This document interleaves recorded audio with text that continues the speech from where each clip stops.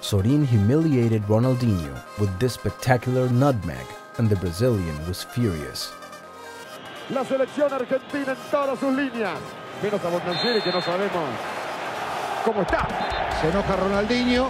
El partido puede perder la línea. Tarjeta amarilla para Ronaldinho. It was in the qualifiers for Germany 2006 when Argentina hosted Brazil. They had already played against each other in Belo Horizonte, where the Brazilians beat Marcelo Bielsa's team 3-1. It was a Ronaldo Nazario hat trick. El gol del gordo Ronaldo. 1, 2, 3. Gol de Brasil. Argentina wanted to get their revenge in the Monumental de Núñez Stadium, and Néstor Pekerman prepared a lineup with stars such as Riquelme, Crespo, Abondancieri, and Sorín. Argentina scored the opener after just 3 minutes with a right-footed shot from Crespo. La pelota que viene, atención, Crespo para el gol. Riquelme made it 2-0. Riquelme. And then Hernán scored again. Señoras y señores, 41 minutos y medio. La Argentina gana 3-0 y estamos en el primer tiempo. Argentina was going into halftime with a big lead, but without first giving us the image of the match. Already 40 minutes into the first half, Argentina took advantage of their lead. The fouls were becoming more and more common, and Brazil was getting desperate. Realmente formidable. La selección argentina en todas sus líneas. Menos a Bondancieri, que no sabemos cómo está. Se enoja Ronaldinho.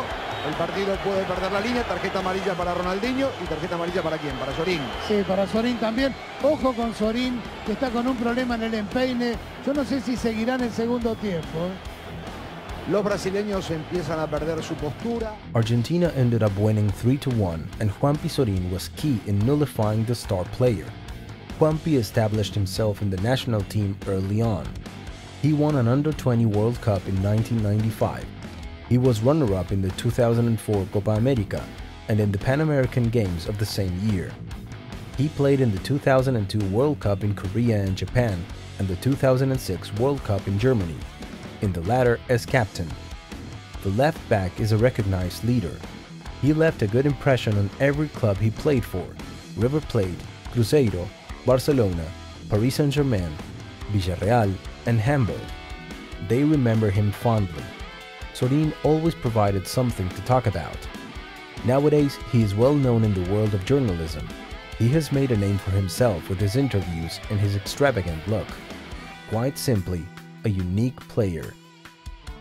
Juan Pablo Sorín pasó a la historia por ser uno de los defensores argentinos con mayor proyección al ataque en los últimos años.